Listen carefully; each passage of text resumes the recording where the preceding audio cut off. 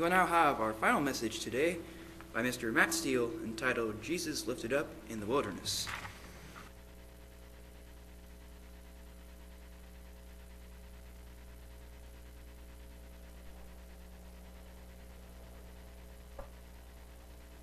Hello again. So, you've probably already heard me tell you this, maybe more times than I realize, but there's a new Christian TV show, and it's called The Chosen. And I think Stephen, you and I were talking about it just a couple of weeks ago, maybe. Has anybody watched it? 1, 2, 3, 4, 5. More of you need to watch it. And maybe the message today might encourage you to do so. It is a multi-episode, multi-season, hopefully, TV show. And it is a show on the ministry of Jesus.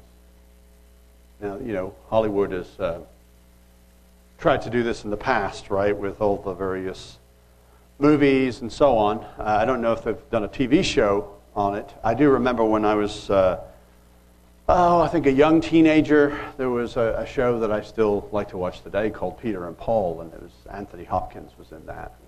It was a reasonably well done show. But this particular one is actually making a lot of waves because of how good it is and how non-Hollywood it is. Because you imagine Hollywood getting hold of anything biblical today? I mean, what was the last thing that they did? Was it the giants, the rock giants that were helping Noah in the flood? And then there was a small child who was representing God in some version of Moses. And all the Israelites fought the Egyptians. So clearly nobody in Hollywood, not that we ever needed to know this, but nobody in Hollywood actually reads the Bible. But this particular show, it's interesting because it's crowdfunded. It's actually been funded by Christians, by believers of all kinds of different denominations of one kind or another, for the purposes of preaching the gospel. Now, you know, when we read the gospel accounts, it doesn't always read like you would expect a TV show to flow, right? Because if it did, it would be very short and probably not very satisfying as sitting down and watching a television show. So, of course, they're adding some narrative and context, and they're trying to complement the scriptures. And what I've noticed is they're doing a really good job and not taking away from the scriptures. They're focusing to those moments where you actually hear the scriptures. They're not trying to reinterpret anything. So as I say, I'm a bit of a fan of this show. I've watched probably every episode about 5 or 6 times. And so is my poor family. But we all love it.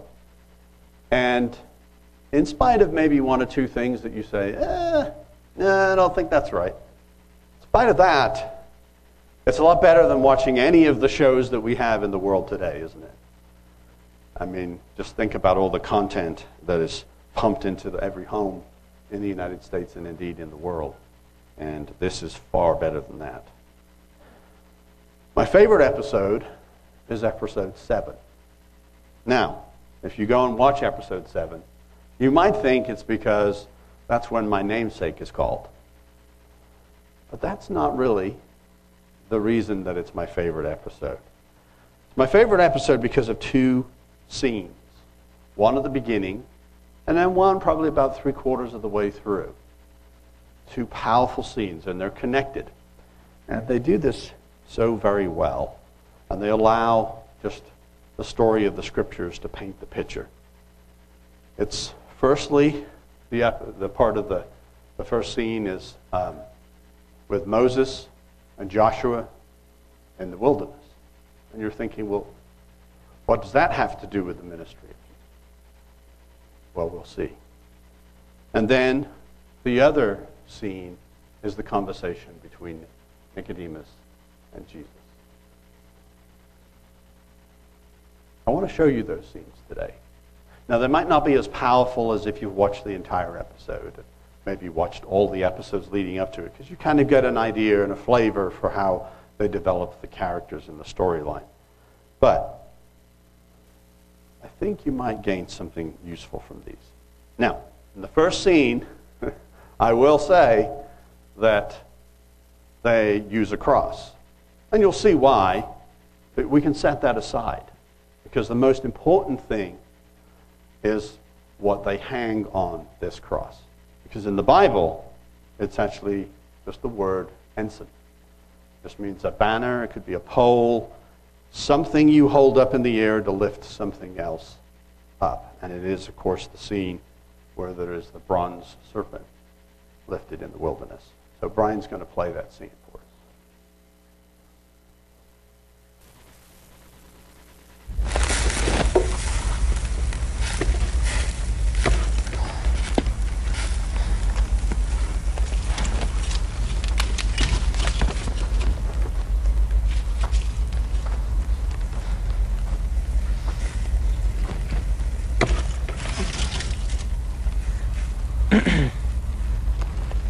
Joshua, how many more in the night? Some 300, sir. Where will you bury them? Men are trying to dig a trench, but the ground is hard and rocky. With respect, Moses, my concern is not for the dead, but for the dying. Hundreds fall by the day, and for every serpent we kill, another 10 appear. Maybe we should leave the bodies here, in this tent. At the rate people are dying, there would not be enough room, even if we stack them to the top. Then we'll have to leave and find someplace else. We're not leaving anytime soon. Too many people are sick and cannot walk. After today, the only Hebrews too sick to walk will be those who choose to remain so. Is there medicine in that bronze? You told the people that you would ask God to forgive their rebellion, to heal their serpent wounds. I did. Then why are you hiding in a tent? It wasn't my idea, Joshua! That is a pagan symbol. You did not ask him if he was sure? Maybe you misunderstood him. I've learned to do what he says, without questioning. You remember what happened at Meribah. Just to be sure, we could send a messenger to Ezion-Gib or beg for aid. That pole. Hand me that pole.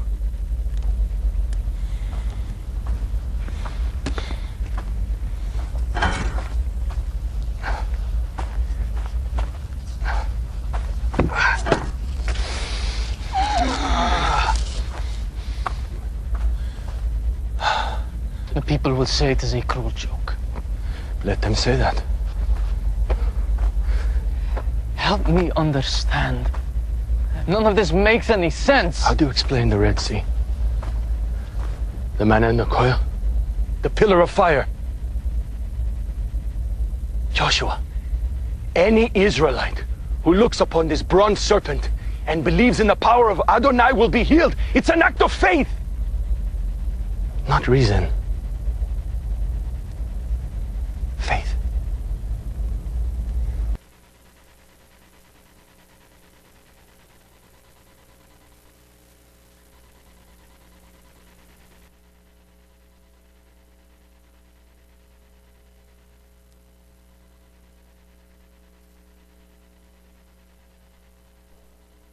It's a little dark. It's not that dark on the regular television, but hopefully you can get the point of what was going on there. Moses in the wilderness, in a tent, forging a bronze serpent. And I've never really thought about that. You know, you just read in the scripture, it's God says do this, and so he does that. But there was actually somebody had to do this work. And have you ever asked that question yourself? This is a pagan symbol. What was God doing? Why was he having him put a pagan symbol up in the air? Well, let's just turn to the passage. In Numbers chapter 21 and verse 1, it says, "The king of Arad, the Canaanite who dwelt in the south, heard that Israel was coming on the road to Arthram. And they fought against Israel and took some of them prisoner. And so Israel made a vow to the Lord and said, if you will indeed deliver this people into my hand, then I will utterly destroy their cities. And the Lord listened to the voice of Israel and delivered up the Canaanites. And they utterly destroyed them and their cities, so that that name of the place was called Hormah. So God hears the prayers of Israel. They trusted in him. They obeyed him. They succeeded. They won the battle. They had victories. This is the context of what happens next. Because then they start to grumble and complain. It says in verse 4, then they journeyed from Mount Hor to the way of the Red Sea, to go around the land of Edom. And the soul of the people became very discouraged on the way. And the people spoke against God and against Moses. Why have you brought us up out of Egypt to die in the wilderness? For there is no food and no water, and our soul loathes this worthless bread. Think about that. I mean, is this shocking? It should be shocking. Because the way was hard, because they had to travel an extra distance, longer, further, to avoid Edom, and they were tired of the journey, and they complained that God was going to just let them die in the wilderness. Not the first and not the last time that they wanted to go back to Egypt. After everything he had done for them, after the plagues, after bringing them through that baptism, parting the waters, and bringing them safely through the Red Sea. The leading of God through the wilderness, through the pillar of fire and the cloud. They could just look up right there. They could see that God was with them. Were they not looking up? Or were they looking up and still not caring because he wasn't doing things the way that they expected him to do things or wanted him to do things? They weren't alone. He wasn't leaving them alone. He actually came and helped them, right? We just read that. He came and helped them win battles when an enemy came against them. But the journey's so long. Reminds me of Steve's last couple of sermon titles. Are we there yet? So long and wearisome. But unless we judge them too harshly, how often do we do the same? That we get weary along the way, downhearted and fearful, and maybe think that we're alone, and forget that God has fought for us. You know, thinking about this the other day in this COVID situation, and it's still here. I mean, who thought, a Passover time, that we would still be talking about this and still be dealing with this? And it's become this noise, hasn't it? The swelling background noise that is disturbing and unsettling. And we can forget God in the middle of it. How long is this going to happen? How long is this journey? How long till we get to the other side of this? We forget sometimes that Jesus has taken us by the hand, each and every one of us personally, and said, "Follow me." And he didn't let go. All we have to do is look up. As the psalmist tells us in Psalm 121, I will lift up my eyes to the hills. From whence comes my help? My help comes from the Lord who made heaven and earth. He will not allow your foot to be moved. He who keeps you will not slumber. Behold, he who keeps Israel shall neither slumber nor sleep. The Lord is your keeper. The Lord is your shade at your right hand. The sun shall not strike you by day, nor the moon by night. The Lord shall preserve you from all evil. He shall preserve your soul. The Lord shall preserve your going out and your coming in from this time forth, even forevermore. That's a promise. A promise to us. A promise of God's protection on his people, on those that he has called, those that he has chosen. He will protect us so much that he protects us from moonlight. Did you notice that? He shades us even from the moonlight, which is helpful for Reg, because any source of light is disturbing to Reg. But that's how much protection he has for us. He preserves us when we go out and when we come in. When we go out in a mask and when we come back in without the mask, or whatever the situation is, he preserves us and is with us. We just have to lift up our heads, don't we? And remember this. But we forget this truth, just like Israel did. God sends us testing, though, doesn't he, when we forget this truth. He sends us trials sometimes when we forget this truth. In Israel, in this situation that we just read about, in the video that we just seen, this was a new level of forgetfulness. This was a new level of rejection of God. Because there's some very important things that they rejected. And you might say, well, they didn't know how important some of these symbols were. But God could not allow their response to go unanswered. Turning back to Numbers chapter 21 and verse 5. In their complaints, we have some serious condemnation. He says, and the people spoke against God and Moses, and they said, why have you brought us up out of the land of Egypt to die in the wilderness? There is no food and no water, and our soul loathes this worthless bread. That was manna, right? That was the manna from heaven, the bread from heaven. The bread that they didn't have to work for, they didn't have to plant, they didn't have to cultivate, they didn't have to, break the ground and put the seed in the ground. They didn't have to pray for rain and worry about the crops and the harvest.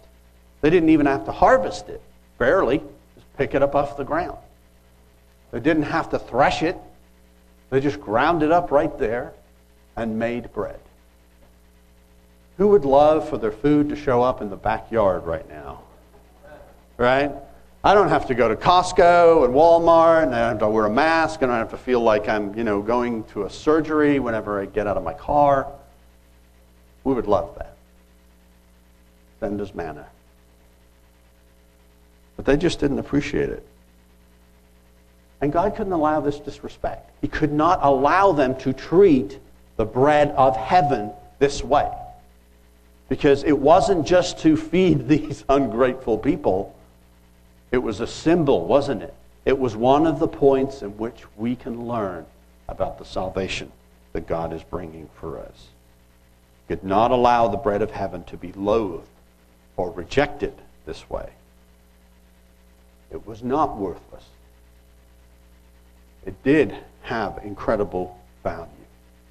So, he had to respond. And it's amazing, isn't it? Just as their fathers rejected the bread from heaven, so the children, at the time when Jesus was walking on the earth, rejected the bread from heaven. Same attitudes, same heart. Just the heart of men. When Jesus told them in John chapter 6 that he was the real manna from heaven. Same kind of rejection in many ways. They did not understand or accept the tremendous gift that God was giving them. The true bread of heaven for the whole earth. So, what else could he do but bring judgment? To bring a trial. To bring correction. And for what purpose? To bring them back to him. To bring them back into a right way of thinking. And bring them out of sin and back into God's grace.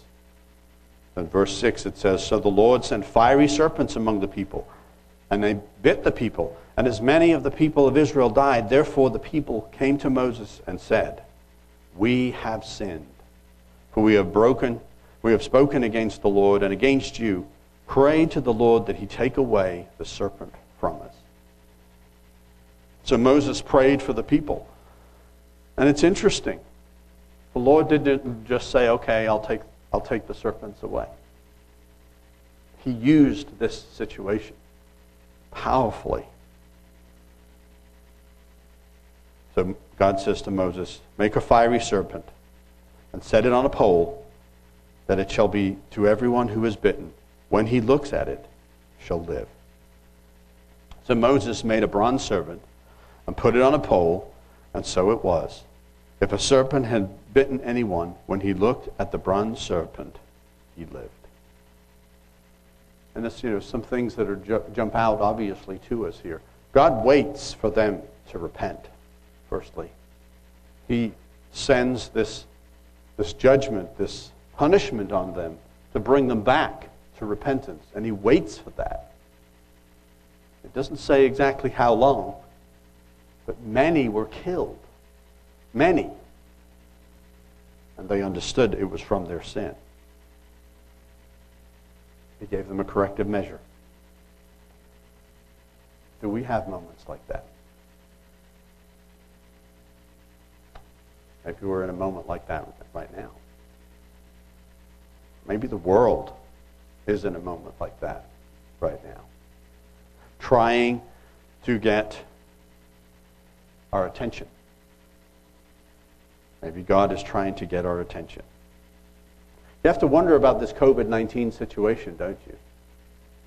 I mean, we've thought about it from a prophetic standpoint. We've wondered if this is the start of things that we know will come on the earth. And we certainly know by reading of Scripture that this is child's play by comparison to what will come on the earth. But still, we wonder, is this the beginning? But maybe it's just God trying to get the world's attention. Now, I'm not saying he brought it about, but he knows about it, doesn't he? Of course he knows about it. Job 34, verses 21 and 22. For his eyes are on the ways of man. He sees all his steps. There is no darkness nor shadow of death where the workers of iniquity may hide themselves. God knows everything that's going on this earth. From secret conspiracies, from wicked men, from our everyday mistakes, to the corruption that we see in the world and the plans of the enemy for this world. God sees it all. He's aware of this situation. Did he send it? I don't know. I don't know if he sent it, but I know he hasn't stopped it. Because if he wanted it stopped, it would be done. But then again, have we repented? Have we even in the slightest come back to him? Imagine what would happen if the whole world, or maybe not the whole world, but maybe the so-called Christian nations of the world would get on their knees and pray, "Jesus, help us."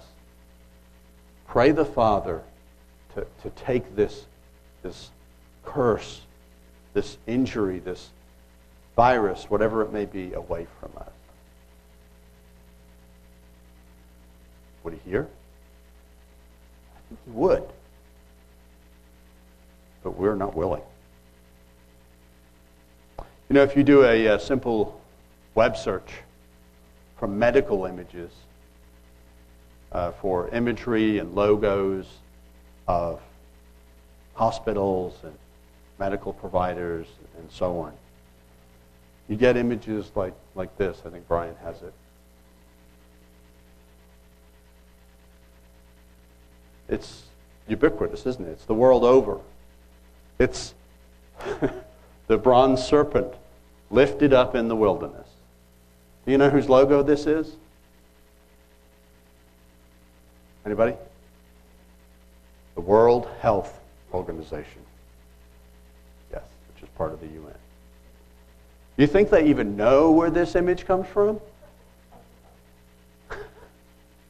Doubtful. Doubtful. Because the first place that they run to is all of the things that man can do, right? And I guess Israel was probably doing that too. You know, we saw in that video how many snakes got beat to death. But not enough, right? They couldn't kill enough. And it almost sounds like, what's that thing? The Hydra snake thing, cut one head off, you know, and more grow back. Maybe that's the origin of that story. Yeah. WHO, I don't think, is going to put out an appeal for everybody to pray for God to send healing. You know, doctors and nurses have a role. We know that. We can even look at that in Scripture. We can find scriptures that talk about, you know, treating wounds and putting ointment on them, medication. You know, the plants and things that God has provided for us, of which many of our medical treatments are derived from. And we can understand there's a place for that kind of care. But clearly, we have no answer for this virus. I said that months ago, and we still don't. And all the various reports about the vaccines that are coming and so on have very doubtful supporting evidence that they work. So we have fiery serpents running around the world, in a sense. And the world is refusing to look to God for healing. I wish it would. We could get back to normal tomorrow. Right? Because if our version of looking at the bronze serpent would happen today, everyone that is in the hospital today will go home today if they could look on that bronze serpent and be healed. And that's what Israel was told to do. They were told to look on this bronze serpent, to look on the image. And this is the really important part, I think, at least what I learned in this. Because I always struggled. Why look at a pagan image? Right? I mean, the Egyptians have a serpent on one of their crowns, and Joseph will tell you all about it. It's a pagan image. Why were they told to look on the bronze serpent? Why make a bronze serpent for them to be healed? It was an image of the thing that was killing them. And that's an important piece for us to remember for when we move forward and we look at what Jesus did for us. God was asking the people to look upon this image, the image that was killing them. And so that takes us forward to this seemingly disconnected conversation that Jesus had with Nicodemus. It's recorded in John chapter 3. But before we read the scripture, I want to show you this next scene. It's the conversation between Jesus and Nicodemus. And unfortunately, it's probably going to be a little dark again. So you're just going to have to watch it for yourself. But it is continuing in this connection in this storyline. It's about 10 minutes long, so get comfortable, and I'll be back.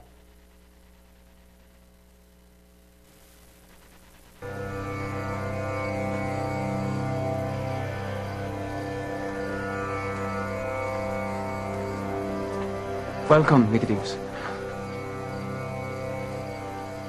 Don't be alarmed. He's waiting for you.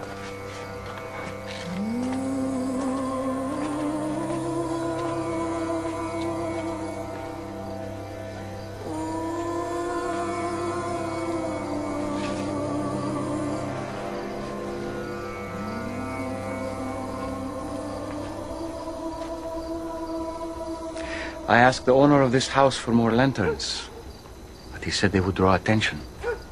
Yes, I imagined they would. The human eye is drawn to light. We Can't help it. It just happens. There are many things we are drawn to without our thinking or our ability to explain why. Thank you for agreeing to meet. Thank you for trying to help Mary when you did. It was no help. You were meant to be there. Me? So I could fail miserably at an exorcism in the Red Quarter? If you had not been there that day, would you be on this roof tonight? I don't know where to start. I have so many questions. Shall we sit first? Oh, yes, of course.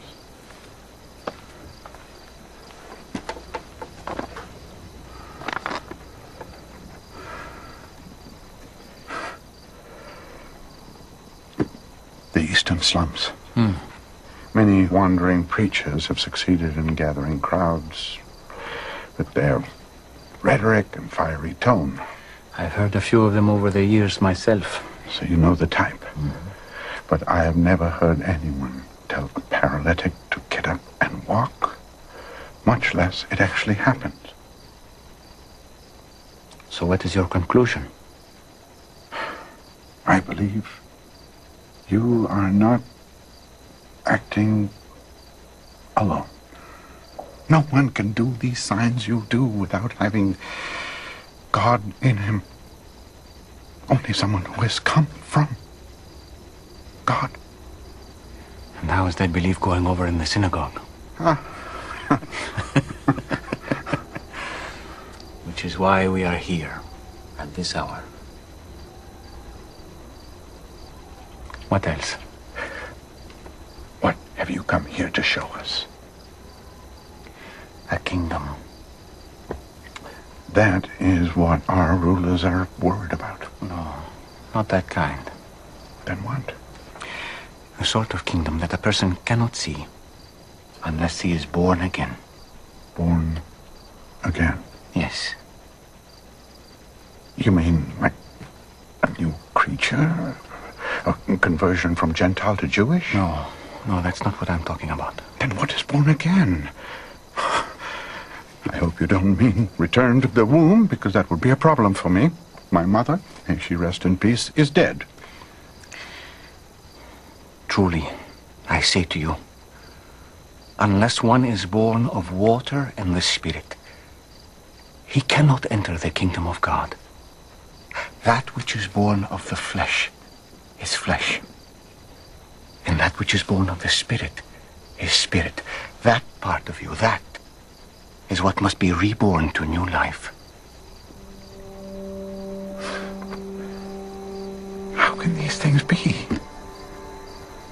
A teacher of Israel, and yet you do not understand these things, huh? I'm trying, Rabbi. I know.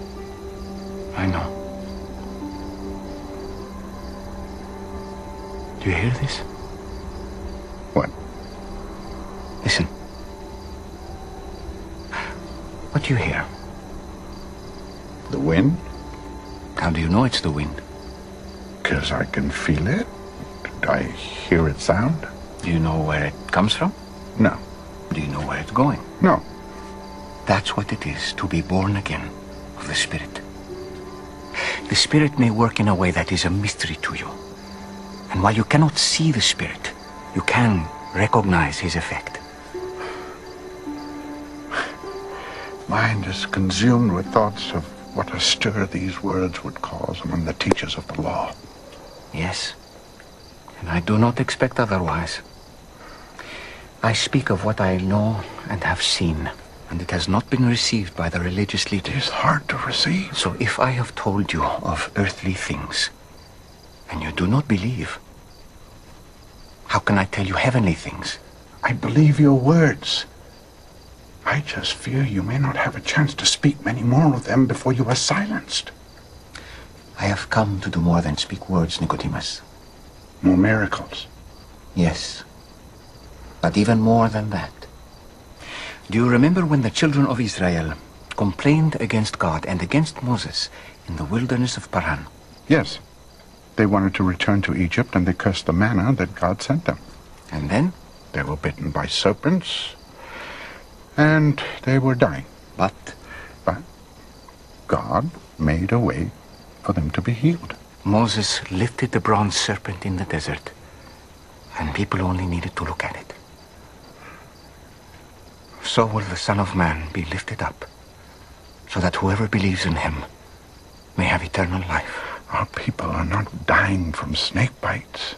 They're dying from taxation and oppression. I'm sorry to disappoint you, but I did not come to deliver the people from Rome. Then from what? From sin. From spiritual death. God loves the world in this way, that he gave his only Son, that whoever believes in him shall not perish, but have eternal life. So this has nothing to do with Rome. It's all about sin. God did not send his Son into the world to condemn it, Nicodemus. He sent him to save it through him. It's as simple as Moses' serpent on the pole. Whoever believes in him will not be condemned, but whoever does not believe stands condemned already. Have you ever heard anything like this before? When I met Lilith, Mary, that day, I told my wife and my students she was beyond human aid. Only God could have healed her. And then I saw her healed. And here you are. The healer. My whole life I have wondered if I would see this day.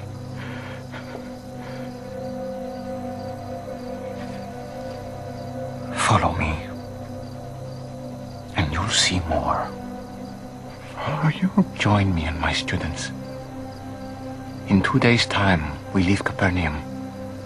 Come see the kingdom I am bringing into this world. But I can't. You have a position in the Sanhedrin. You have family. You are getting advanced in years. I understand. But the invitation is still open. The invitation to what exactly? To lead a nomadic life, to give up who I am.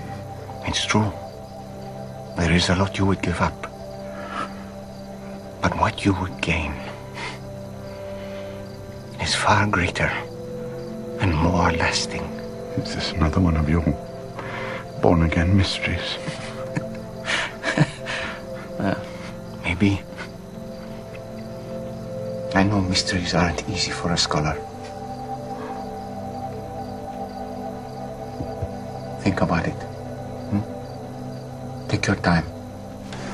On the morning of the 5th day, we leave, and we'll meet by the well in the southern quarter at dawn.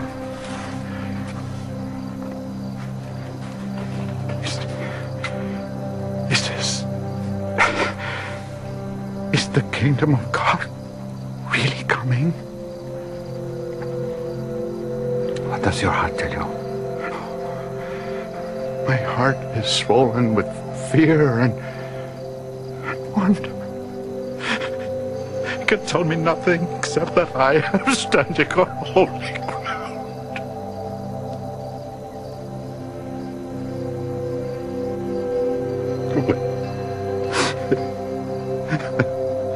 Holy roof,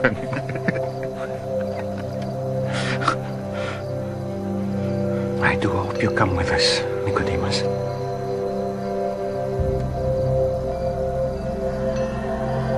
don't have to do that.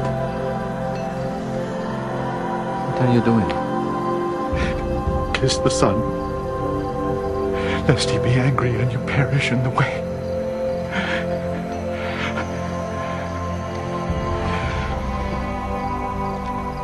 Blessed are all who take refuge in him.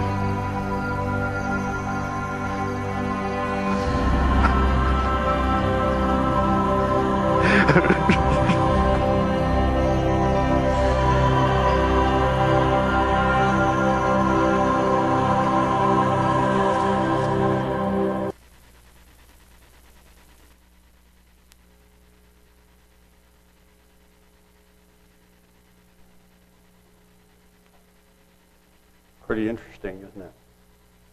Pretty powerful scene. Now, obviously they've added to the narrative there. We don't have any of the last portion of that.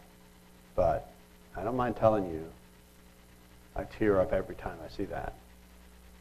Because we all come to that place at some point, don't we? We all come to that place, whether we're sitting in a chair, whether we're on our knees, when we finally accept and realize that Jesus is our Savior. And we could say the same thing as Nicodemus, that we are standing or sitting or kneeling on holy ground or a holy roof. Very powerful scene. But what we do know about Nicodemus is he was there at the end. He was there after Jesus' body was taken down. And he supplied the spices and oils, enough for a king. I think he knew exactly who he was. And there's really no doubt in my mind. I mean, could you imagine being Nicodemus after having that conversation with Jesus and then seeing him lifted up on the stake on Calvary? He knew exactly who he was. Powerful, powerful scene.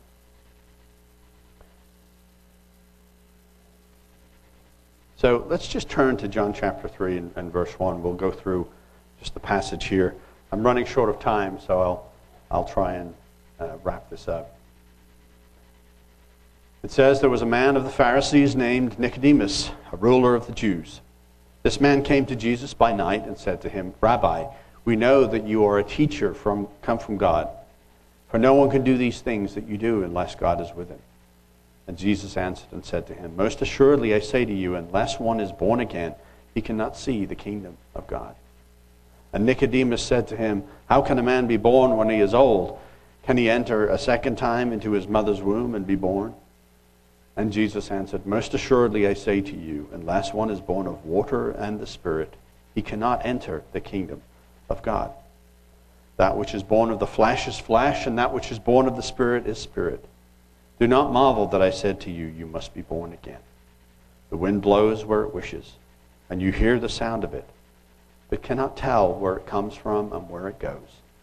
So is everyone who is born of the Spirit. And there's a lot of things in this passage, and there's certainly a lot of things that we have come to know, and we respond to maybe larger Christianity when they use the term born again, and we're like, but you missed the point. Because the single biggest point about this passage, or this part of the passage, is that when we are born of the Spirit, we can go wherever we want, whenever we want. And no one can see us or stop us. So the question about whether or not we're born again currently is pretty quickly answered, isn't it? Because right now, wherever I go, somebody can see me. Wherever you go, somebody can see you. And in today's surveillance state, everybody can see you. What else? What else is in here? Well, let's skip back down to verse 9. Nicodemus answered and said to him, how can these things be? And Jesus said to him, are you a teacher in Israel and you do not know these things? Most assuredly I say to you, we speak what we know and testify what we have seen, and you do not receive our witness. If I have told you earthly things and you do not believe, how will you believe if I tell you heavenly things? No one has ascended to heaven but he who has come down from heaven, that is, the Son of Man who is in heaven. They had never heard this before. I mean, I like that line where it's Andrew, and I can't remember who the other is. John. Andrew and John, they're sitting on the steps out of sight, and they're listening and taking notes. And he's like, have you ever heard this before? No, shut up. Let me try to get this down.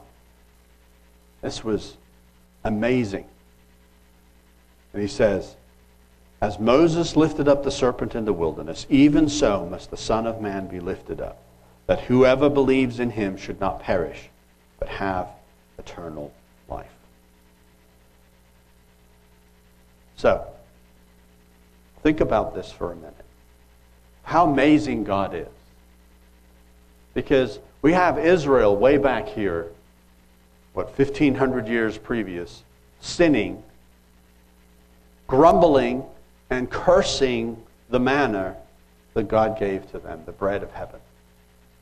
And God sends this judgment.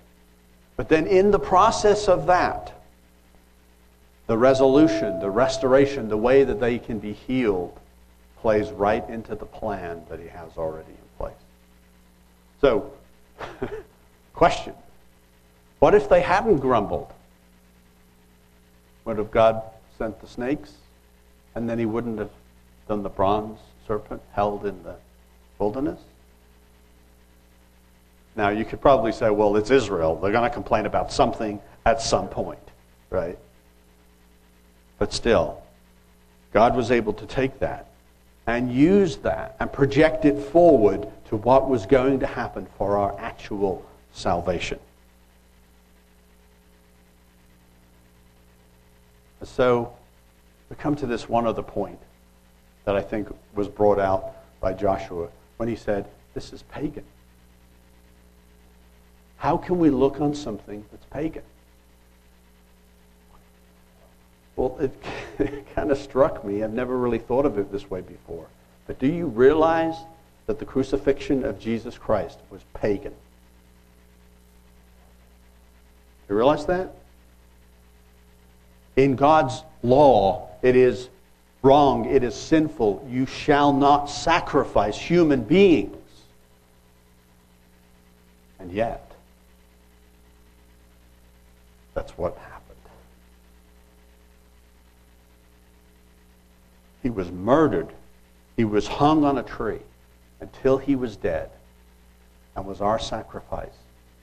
And you know, I get it, and there's a lot of controversy sometimes about the word cross and crucifixion and so on. And I understand where everybody's coming from. But what's the most important thing? What was the most important thing in Israel in the wilderness?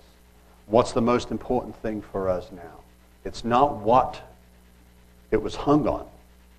It was what it was.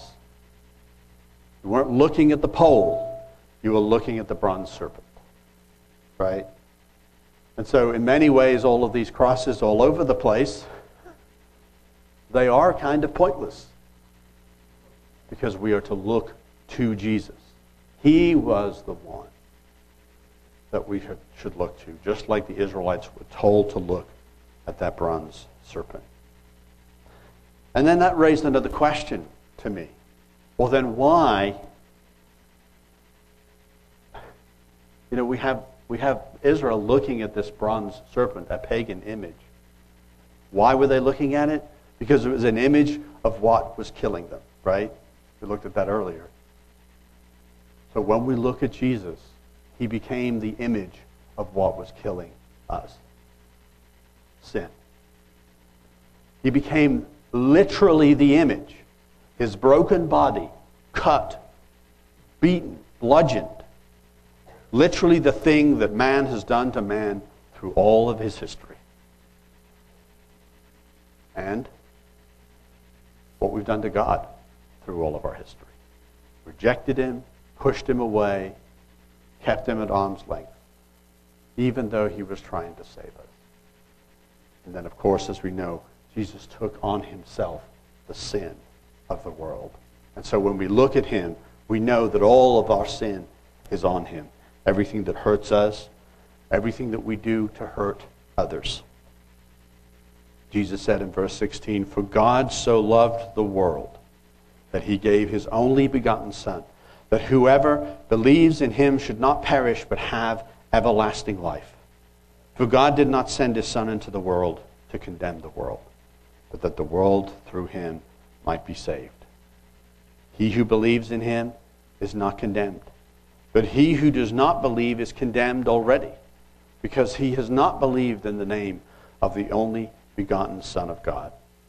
And this is the condemnation, that light has come into the world, and men love darkness rather than light, because their deeds were evil. For everyone practicing evil hates the light and does not come to the light, lest his deeds should be exposed. But he who does the truth comes to the light, that his deeds may be clearly seen, that they have been done in God. And that is so important for us to remember as we try and walk this Christian walk and walk in this Christian life, is that we can only do the truth in God. We can only do that truth. We can only walk in that truth. We can only share that truth. It says right here, that have been done in God. It's only with Him. I really wish the world could see what we've seen. I really wish the world could look upon Jesus and believe in faith that He could heal us from any sickness, from COVID-19, from all of the civil unrest, from all of the brokenness in our society, and the disconnect between brothers and sisters. I wish the world could see that. I wish they could see the kingdom coming. But we can see the kingdom coming, can't we? And so we should give them that truth whenever we can. And when we do, when we share that truth, we're bringing light. We're bringing the truth and the light that God sent His only Son. That He was lifted up as Moses lifted up that serpent in the wilderness. That Jesus, our Savior. I mean, who's ever heard of this? There is no religion. There is no God that man has ever devised that has even come close to what the real God has done for us. Man couldn't even imagine this. When we look upon God, upon God's only Son, lifted up in the wilderness, then I think we'll agree with what we just watched. That you and I, and hopefully those that hear our words and hear the truth that we bring to them, will recognize as they stand before Jesus that they too can stand on holy ground with Him.